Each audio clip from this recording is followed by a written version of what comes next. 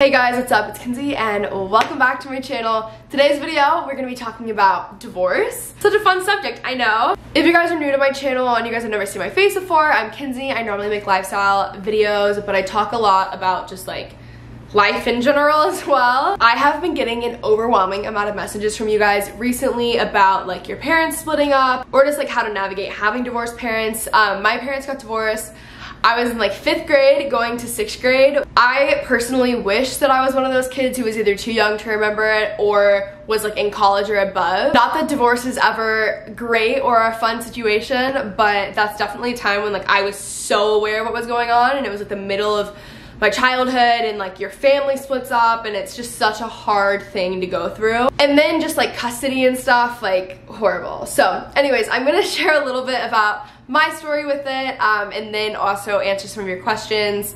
I just want to say your life is not over. I think I say 5th, 6th grade, and I feel like that makes me sound so young, but I just remember like the things that I was thinking. I feel like I was so mature at that age. I feel like I was so much older at that age than I was. Like the things, I don't know, maybe I had to like grow up and mature really quickly because of that or whatever. But then we're gonna be talking about divorce, having divorced parents, all of that stuff. I'm gonna just tell you my experience. I don't want to go into like my parents' business or whatever. At the same time, when you go through a divorce and you have kids, it highly impacts the kids as well, and that's also like their kind of story to share. Okay, I have a little note of like things so I can remember. The divorce, at this point, I'm 23 now. My parents split up about 12 years ago.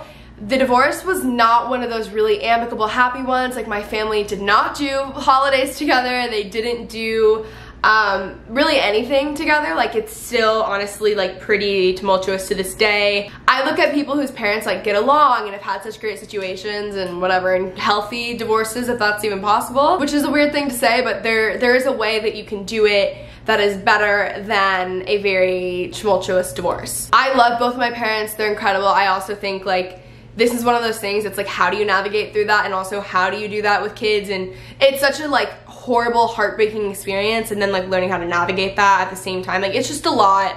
It's really difficult. Both of my parents were divorced. My dad's parents split up when he was younger. Actually, his siblings and him were the exact same ages that my siblings and I were when they divorced. And then my mom's parents divorced when she was like in college. So with both of those backgrounds, I feel like I could relate to my dad a little bit more because my dad understood. It's just different. Like divorce is never a good thing and it's never easy. I think it's definitely worse on kids. But regardless, obviously it's going to be horrible on anyone that has to go through it. But there's something to be said about it being like a developmental thing, and that's also your home. Like that's where you're currently living and having to go back and forth and stuff. So when you're younger, it's really hard. I literally thought my life was over. Like, that was my absolute biggest fear. I don't know why. My parents didn't really like grow up fighting a ton. I don't remember that well. Like I remember them being fine together and then them just like splitting up one day. And that was really hard on me. I think but more honestly than anything, if any parents are watching this who are going through divorce, I think more than anything it was less of, I look back and it was less of the actual divorce and more of like the division of my family. And I say that to this day. Like, it's really hard when your parents aren't on the same page. It's really hard when your parents aren't talking at all and just going through all of that. And I think the number one thing that I would say to any parent that is going through a divorce is never ever speak poorly about the other parent in front of your kid. Always be a team and always be unified. Always be a team, always be unified regardless if you're married. I think that would have helped us. That is like so important. Anyways, I feel weird talking about this because it's like not exactly just my story to share, but that was definitely not the easiest divorce. It was very messy. Like I always joke that we should have had a Lifetime movie and at least monetize the thing. Like it was really bad. It lasted for years, and like to be really honest, I feel like there are still things to this day that are completely result or bitterness or resentment or whatever from this split 12 years ago. The divorce went through a long period of time.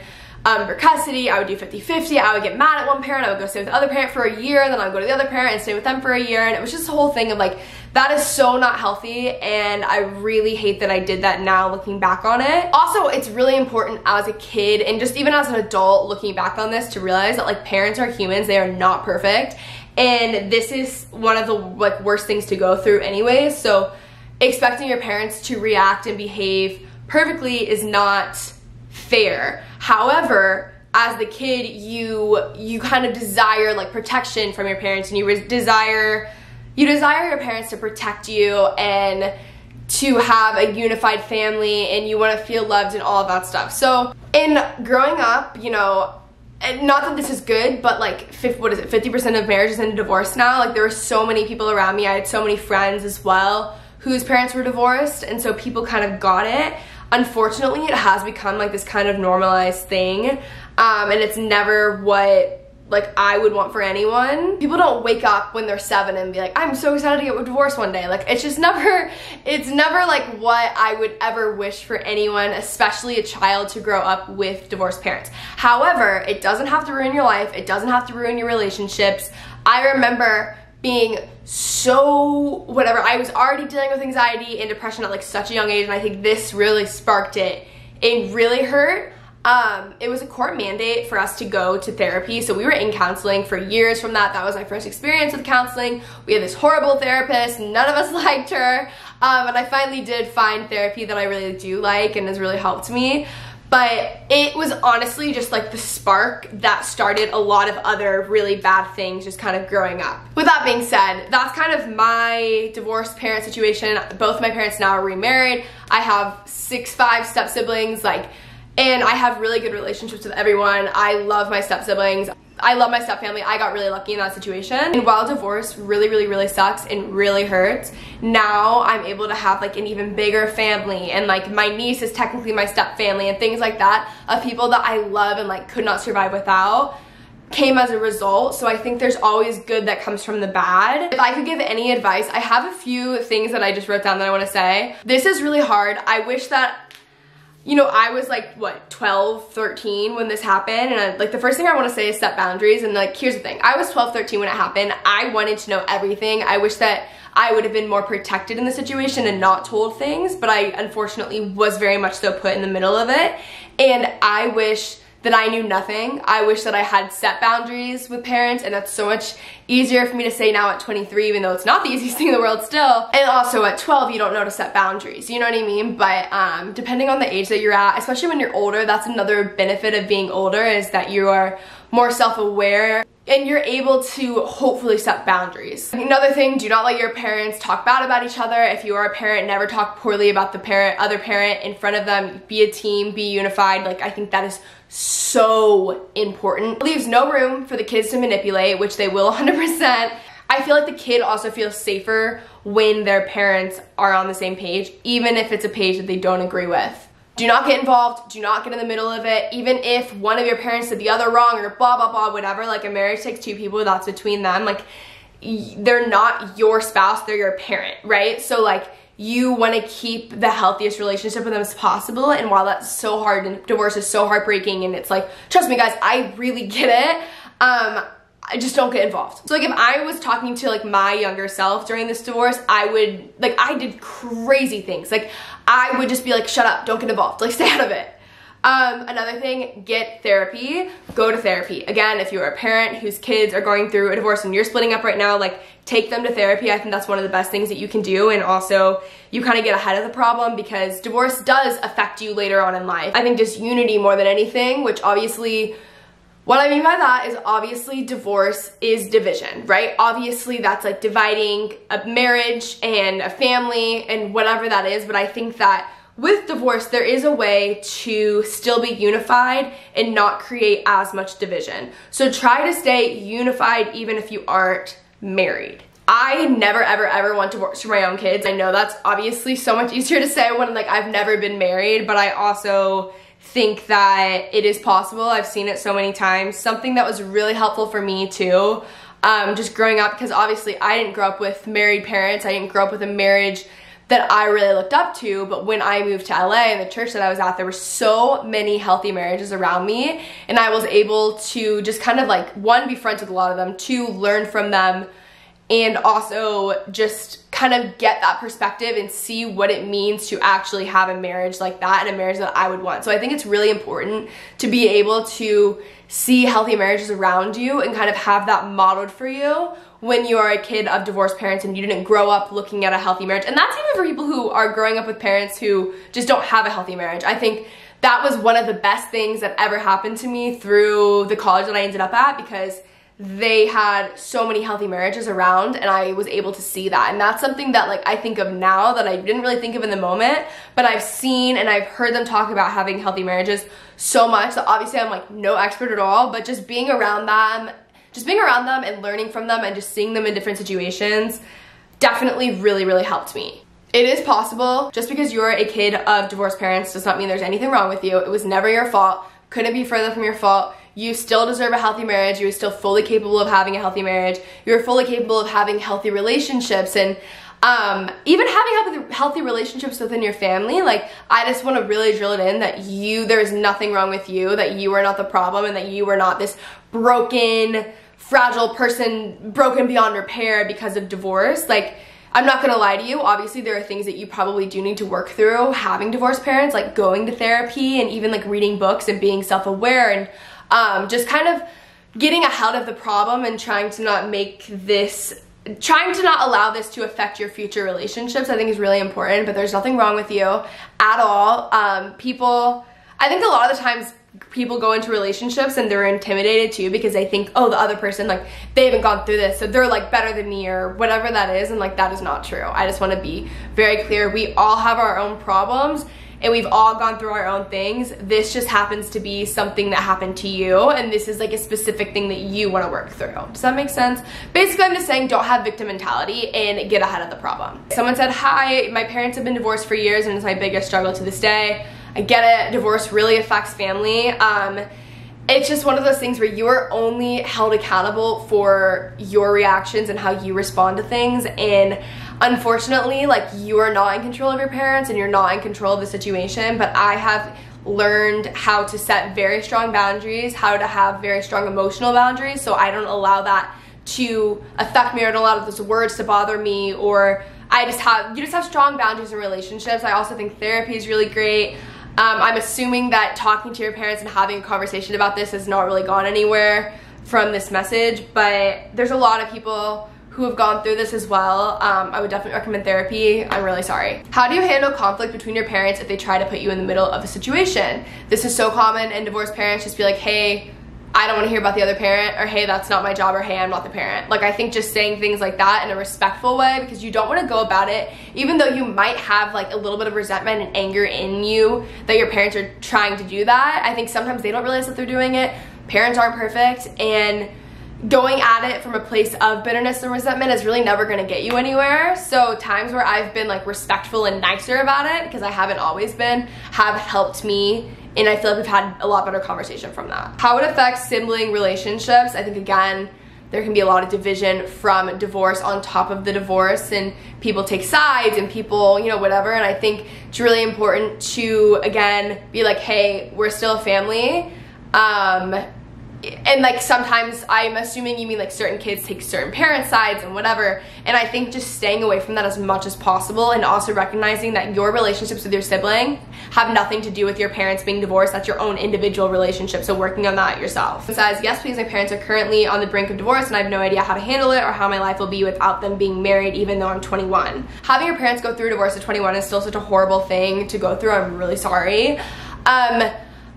In a weird way, I always think we think it's going to be worse than it is. I think God has a way of working things out for the good, and again, I think all the advice I've kind of given already of like not getting in the middle of it and learning boundaries and things like that, going to therapy is really great, but also know that like, I don't think that time heals all. I think that, you know, whatever you water grows. So if you are focused on bitterness and resentment, as time goes on, that's just going to keep growing because that's what you're watering, right? So I think just being very self-aware and intentional with how you're going to deal with this, whether it's through therapy or through talking to friends or, you know, whatever, however you're coping with it in a healthy way, I think that's really important to be intentional, especially because you are 21. So being able to set boundaries from the get-go is like so nice. Did you have resentment toward one parent? If so, how did you deal with it? Yes, 100%.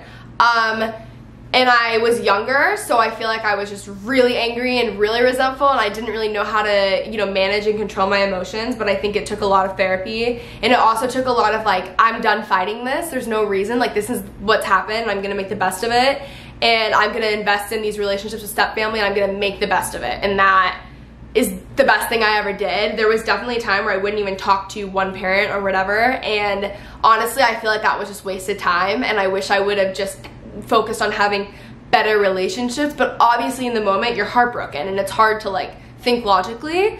So also, don't be hard on yourself if you went through that period of time. Like, we don't know how to deal with these things. Like, everyone's learning. How to maintain a good relationship when one parent is being mean to the other one. I feel like everything I'm saying is just a repeat, but I think that's just about setting boundaries. Again, having a very respectful conversation. Someone else said how to talk about it without getting emotional. This is something that does just come with time, I think. I talk about it now as like a joke, and like that's not, you know, that's how I deal with my problems, I think. But yeah, I think just over time, that is something that time helps with as you're kind of moving past it. Like, you will not cry about it every time you talk about it. How does it affect your relationships now? So, weirdly enough, I don't feel like I have trust issues at all. I don't feel like I am even fearful of divorce, because something that is so important to me now, maybe this is how it affects my relationships, is I'm also like very strong in my faith, so that I think this would happen without my parents even being divorced. But I do not want to get divorced, and having someone with the same views on marriage and the same views on divorce and things is really important to me. So I won't even date someone that isn't equally as strong in like my faith and like what I want my marriage to be based on. So maybe that's how it affected it, but I also think that's just part of like being so into my faith, you know? I also think therapy has been really, really helpful. And like, I'm sure I'm saying this now, and a year from now I'll be like, well, that affected you and this affected you. But like, at the time that I'm recording this, even like actively being in therapy, I feel like it's only made me more excited to have a really healthy marriage and show that to my kids. I feel like that's the way it's affected me the most, not necessarily in a way of being afraid of being left. But I do think maybe I do have a little bit of a, you know, maybe it has. This is like therapy right now. I do think I struggle a little bit with thinking that like good things will not last in my life, and maybe that is stemming from my parents being divorced. So I am always, while I'm not like actively fearful like something's gonna end or whatever, I do have a hard time like grasping and believing that I will have something long-term that is good and healthy in my life. But I also think that's just from like a lot of other problems in life, and it's not really the strongest thing that I deal with. This is just like a fleeting thought sometimes. But comment down below if you have divorced parents and like this, you think it's stemmed from that. A lot of these questions are so similar, and it's kind of just the advice I already gave of like not getting in the middle and setting boundaries. And obviously this is so much easier said than done, but I just want you to know, as someone who genuinely thought for years my life was like over because my parents were getting divorced, and granted my parents' divorce was like literally a Lifetime movie, but it does get so much better. There does come a day where you don't even really think about it anymore. I think also, moving on, no one really asked about like meshing with step siblings, so if you guys want stuff on that, we can. But there does come a time where you are just like moved on, and this isn't something that like impacts your everyday, and you're not so angry about it 24/7. There is healing with anything. I think God works all things together for good, so like there will be good things that come out of it. Even though at the time it may feel like the worst thing ever, I think it's really important to feel your emotions, and also I think it's important to like intentionally work through them, whether that's with therapy or journaling or whatever you're doing. I just think don't sit there and let the resentment and bitterness grow. Really try to focus on things that are pushing you in a positive direction at the same time. Does that make sense? I hope you guys enjoyed this video. I hope it helps any of you guys. I'm so sorry if this is something you are currently going through, because it sucks. I'm not gonna sit here and be like, oh, it's fine, it gets better. Like, it does get better, and I have said that, but I also recognize that like where you're probably at right now, like it sucks. It's a very hard thing to go through, but I also think I have learned so much through the whole kind of like a life, the past 12 years of this, and just the therapy and so many other good things that have come from it. But I'm so sorry. I love you guys. I hope this video helped. I feel like it was kind of rambly, and it is the worst thing, and I'm so sorry.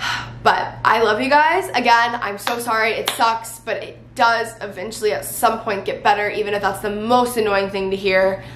Trust me, I get it. I feel like I still deal with things to this day that are related to that, but also not every divorce is like that. Some people have you know, healthier situations, and some people have worse situations than me. But I love you guys. Hope you guys enjoyed this video. I'm actually gonna end it now, and I'll talk to you guys soon. Bye.